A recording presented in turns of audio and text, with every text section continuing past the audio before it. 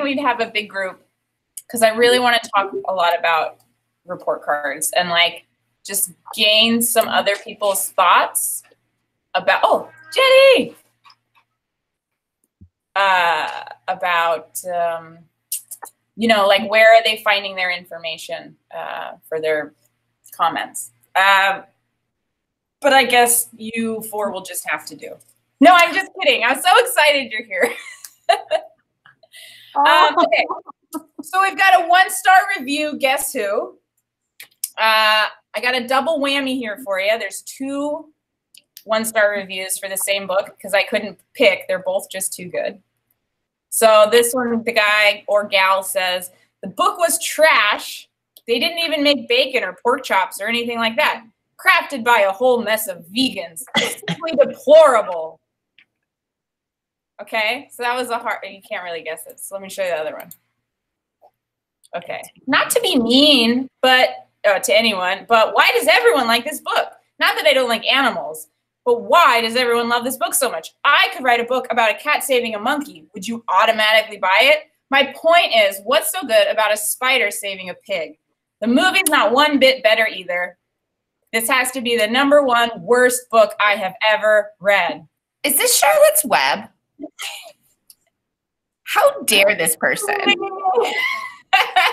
What? 100 points to Valerie.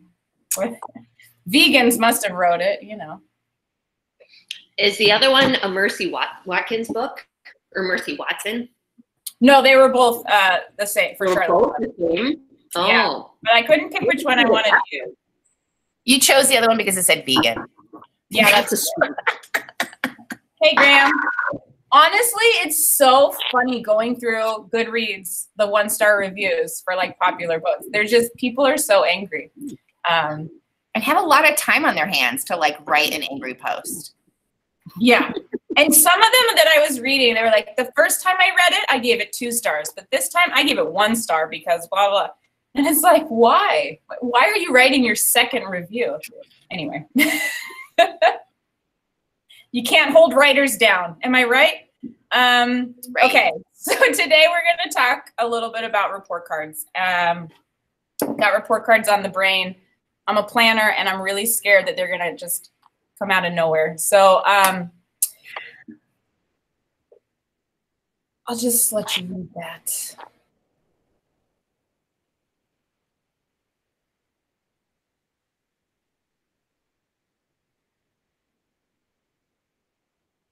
Yeah, so I heard this on a podcast, and I wrote it down in my phone notes, but I didn't write down who said it or what podcast it was on. I think it was me. No, it definitely wasn't you. Definitely not. Anyway, I just thought that was a really interesting take on it. Like, yeah, we have a lot less data. We didn't do our beginning of the year on demands. We didn't do all these things where we gather numbers and letters. Numbers. Yeah. Yeah, but we have so much more information. At least in 3rd grade, we have a lot more information than I normally do. Grant's giving a thumbs up. Isn't it amazing that we're not defining a kid by a number? Like, yes. like, I'm not just a number. And it goes, I feel like it goes back to that whole, that the workshop model, it's not a deficit model. It's not like, ooh, we got to patch all these holes that you don't have yet. Because it's so individualized, you meet each student where they are. But by starting the year by gathering numbers and saying like, oh, you have to be a 30 if you're at 3rd grade, but you're at 24, so you're not here yet. Like, we need to bring you up to grade level. I think, I don't know, the whole mindset of this year has been different. So report card comments look like this for reading and writing, except for KG1. Jenny, but you know, you're still KG2, so you have to do a little bit of this. So in reading, we comment on reading engagement, oral reading fluency, and comprehension. Those indicator words, I believe, come from the DRA sections. We don't do DRA anymore. I have a question. Yeah, sure, Valerie. Do we have, okay, so looking at this, I'm already starting like dabbling into reading comments. Do Yep. we need to write in each area about this specific topic, or do we have like a general box that says like, this is reading? It's one comment it's one like paragraph that's this is reading. Okay. But my understanding is we're supposed to comment on each of those. So last year, you know, first semester was the first time we ever did comments only. Mm-hmm. And remember, we had to say an indicator word, developing proficient or something else about either if they're proficient in all reading, you can say it once, but if it's different for each area, you would have to say like they're proficient in reading engagement, but they're developing their oral reading fluency and then give evidence. Mm-hmm. So I guess I'm just wondering thoughts on, because these words come from the DRA and we're not doing DRA and we haven't done any formal reading assessments, are these words still relevant? Or is there a different angle that these comments should take or different areas they should cover?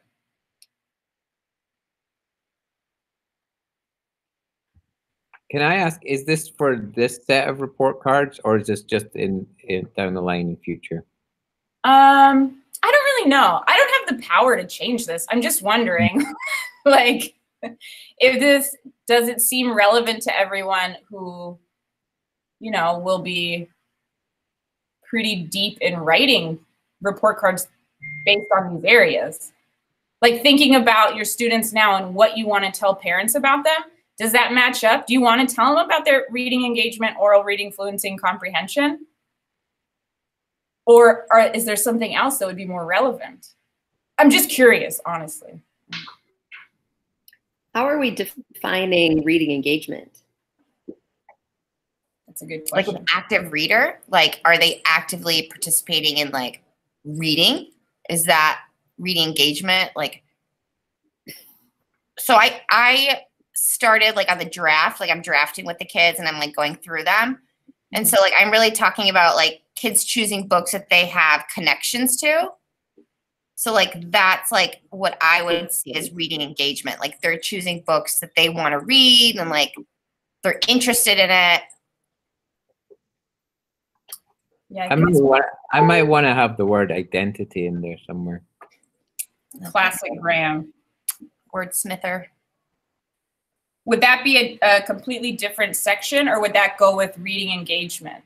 Jenny, your sound's not working. We can't hear you. I saw the It says you're unmuted, but it's like totally silent. Maybe I don't know. Maybe even instead of reading engagement, I think identity says so much. You know, maybe it's implicit. It would be part of the identity. Would be implied the engagement, or even better than engagement, the agency as a, you know, all that stuff tied together. Engagement implies itself a passive, like I'm engaged in something somebody else is doing, right? I don't know. I'm wondering, now that you've said this, I'm wondering how relevant is this to our school's mission and all the other stuff, for the values that we have. We're Thanks. not doing DRA anymore. Like, why are we using? Well, I think it was really relevant. Oh, Jenny, don't worry. You can come to my classroom if you want, or whatever. You know, identity confidence. So when we were all giving DRAs and it matched up to the categories, I mean, and then we'll see this in the writing. This matches the writing rubric, the Lucy Cox, that we're supposed to be grading the published pieces on. However, at this point in the year, I usually have about 3 published pieces finished, so I can, you know, look at growth, look at different areas. But at this point in the year, it just doesn't seem, I mean, I can write comments on that, but it doesn't seem as relevant as it once was. But just, I guess, just in general, is engagement the thing we're really looking for now in our school? Isn't it the agency, the identity, the kind of empowerment? Is engagement seems a little bit almost kind of old-fashioned for us. Like, you know what I mean? Like it's more than engagement now, isn't it? I think engagement is the first step, and I think what we're looking into is what is that engagement leading to now? Like, how is it adding to their growth? And like you said, agency. When you finally move forward that engagement and interest, and what are you actually doing with it? Well, we still give the DRA in the lower grades, and I feel like it's so subjective. There's those 2 questions, who reads to you at home or whatever, and what kind of books do you like? And pretty much almost everyone gets like a pretty high score in reading engagement. It's like, yes. But how that translates to actually like a comment on the report card or whatever, the progress report during virtual school is different. I think that we could elaborate more into, their identity and growth as a reader or something, as Graham was saying. It's kind of an empty, passive phrase. Mm-hmm. Yeah. Like Jenny, old-fashioned passive. Yeah. Yeah, so then we replace that whole section with like reading identity. Yeah, what'd you say, Graham? You said something good. Yeah, something like that. Reading identity and perhaps something along, agency's been one of our big kind of words that's driven us forward in the last few years. And I think, if we look at our mission statement and our values and all those things, engagement's never mentioned in any of that stuff, right? It's much more about agency and identity and ownership and all those kind of things that we're kind of looking at. Is that Brent? Yeah. What up, Brent? Love you. Sorry, what were you saying? No, just kidding.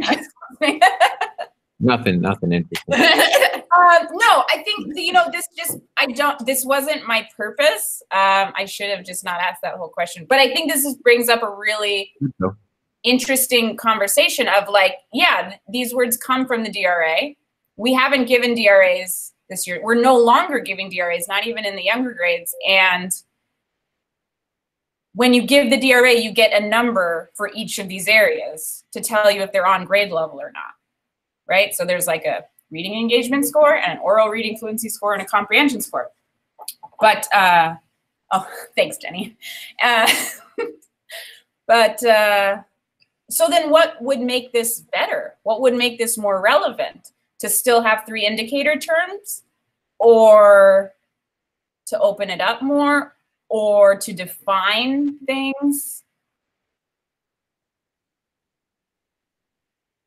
Can I ask, do you have these terms on the reading assessment that you use in grade 3 and up, or is it grade 2 and up? All grades are now doing Teachers College Reading and Writing Project. Let me pull up. So what does it say on there? We're not yet. We haven't got this stuff. Well, we have it in the building, but no one's given formal reading assessments. So like when they're in the building, we do. This year, it will happen when running records are expected to be done. If that makes sense? Yeah. I believe that was the plan as per last year when they were ordered. I guess I'm just not familiar with that. So after you give the running record, does it give us a score or? Yeah, let me show you. Just find one of these.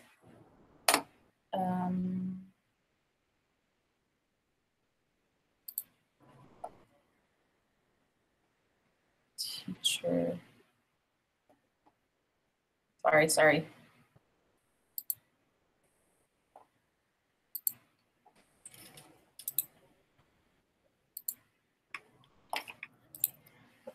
Okay, so this is probably a little hard to see, but there's an accuracy rate, a reading rate.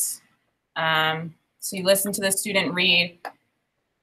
You notice reading behaviors.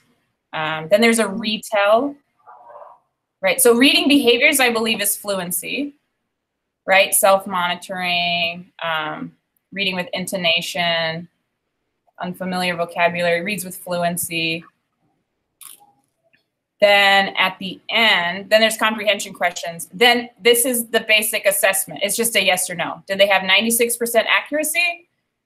Did they read at a fluent reading rate? Did they give an accurate retell? And if they get all yeses, then you go to the next level. But there's no reading engagement. Right. Yeah.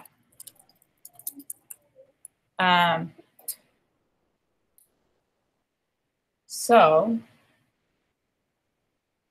but I think, I mean, in thinking about these words, I could, based on the conversations I've had with kids and the notes I've taken, I could comment on kids' reading engagement. And what that means to me is reading from like different genres, a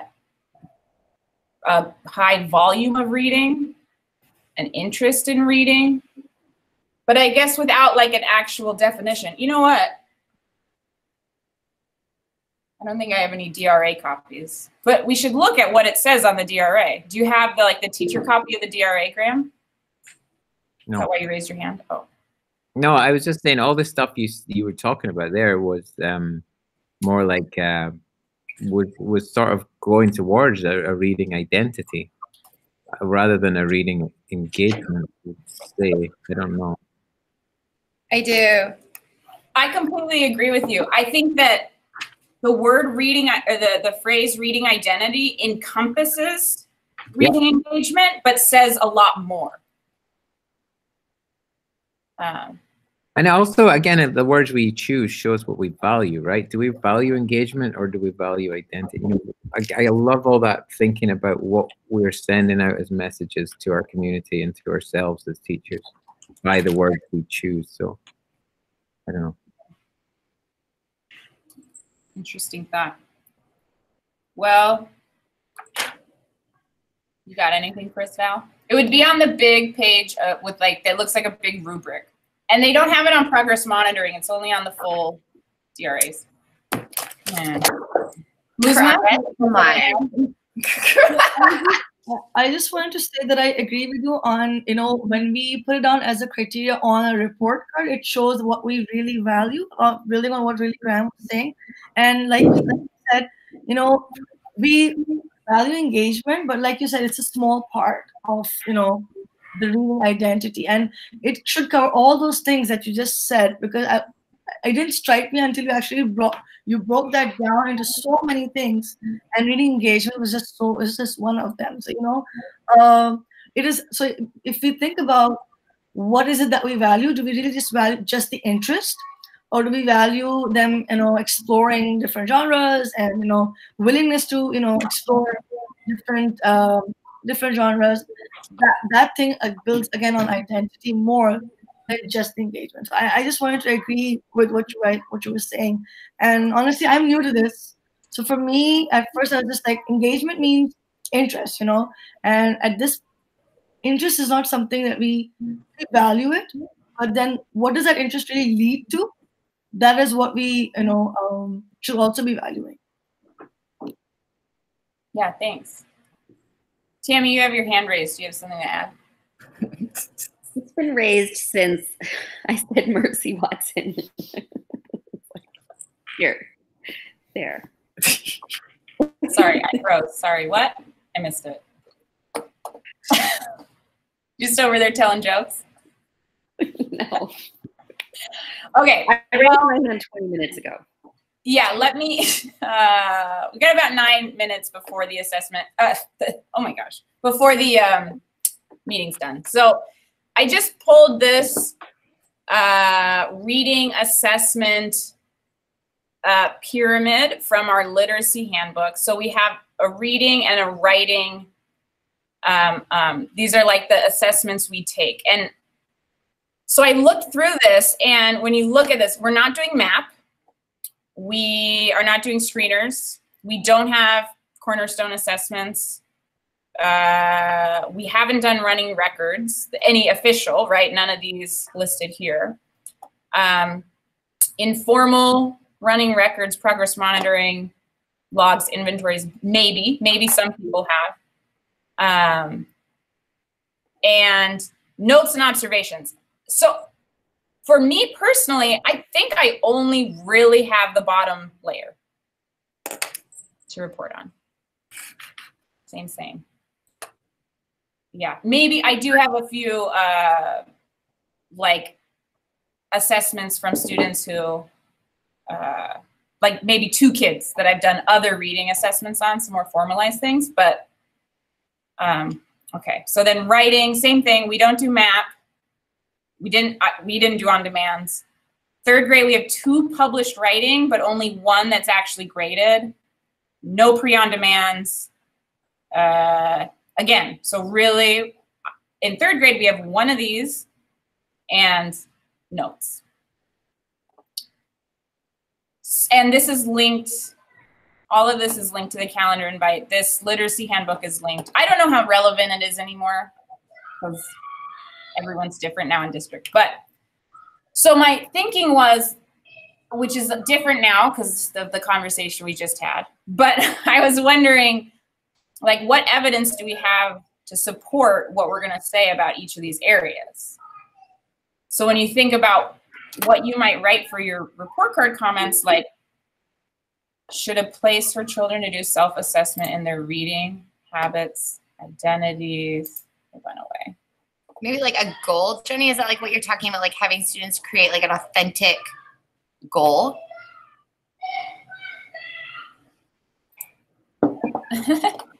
Yeah. Right. Yeah. You know it, we can hear you. Self-assessments in their reading habits and identities on the report card. Yeah, maybe. I think for our report card, one of the things I'm going to include is flexible problem solving, Graham Lang. Thanks. Well, we do Flipgrid posts. We're doing 2 before report cards are due, and it'll be like, tell me what you've learned this year. So I'm going to include what they say in that Flipgrid post in the comment that I write. So I'm not sure if I'll do an additional piece where they write their own kind of thing, like profile of graduates. This will be more like I just transcribe, which maybe is more like what you guys are doing. I like your thumb smiley. So, okay, so I'll add that to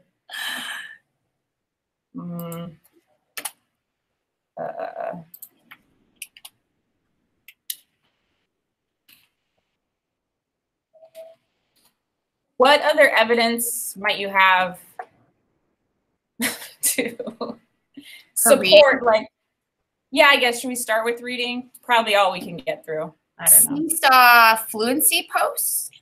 We've done a few of those, like fluency check-ins. Mm-hmm. Yeah, we have those on Flipgrid though. Same. Yeah, same.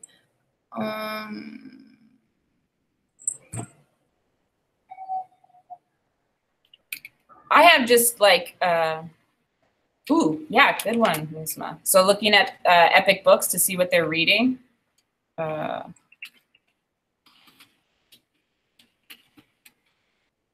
was thinking, reading logs, yep. I was thinking of like a reading engagement survey. Mm-hmm. Just like a really simple Google form of like, this is how I felt about reading at the beginning of the year. This is how I feel now. This is what I like to read. They did that like when we shot for books for them, like they chose the books, the genre of books that they wanted to read and like why. So the Google form would be really good. I used to think now I think, oh, Graham, nice. How would you gather that? Like, would that be a Seesaw post or would that be in a conversation, Graham, and you would just take notes, or what are you thinking? Yeah, probably just talking to them, I would say. I think we get much more authenticity and yeah, just from a conversation. Seesaw is always a little bit I don't know, taken with a pinch of salt. Yeah.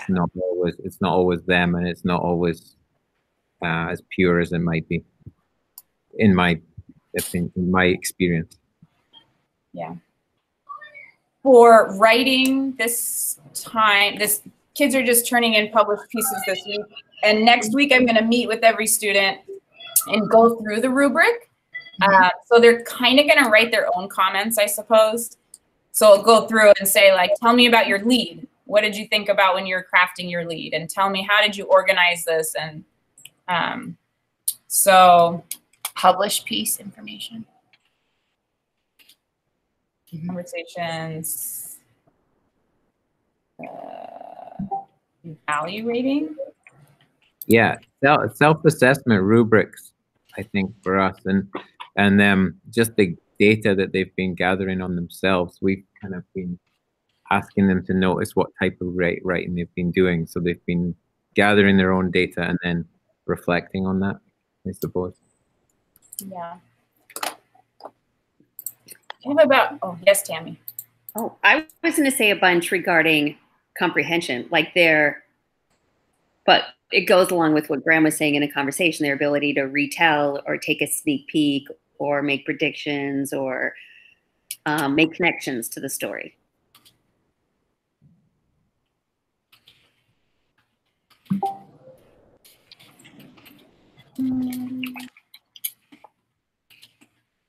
So the last thing, because there's just 1 minute left here, I just wanted to remind everyone of the reading and writing continuum. This is Bonnie Campbell Hill's work, and oh, that's the wrong link. This was approved by Shan last year to kind of formalize our language a little bit. So in your comment, these are coded for, the blue, I think, would be what we call writing engagement. Let me go to the reading one. So if you're looking at, for me in 3rd grade, I would be starting here and thinking about, well, do they read early reader books, harder early reader books, follows directions. And then you can actually just lift phrases from this continuum and put it straight into your report card comment, which I find to be pretty helpful. Yeah. So that's linked to the slideshow as well, which is all linked into the calendar invite. Yeah, so it's 3 o'clock. I want to respect your time, and let me know. I don't know, should we continue this conversation about the wording, or should I just go talk to Shan and see what he thinks? I really like seeing all of you too. Any thoughts? Is it an HOD thing, do you think? Yes, thank you. Good idea. All right. Well then, maybe we'll all have some answers for you next week, right here on Literacy Lunch.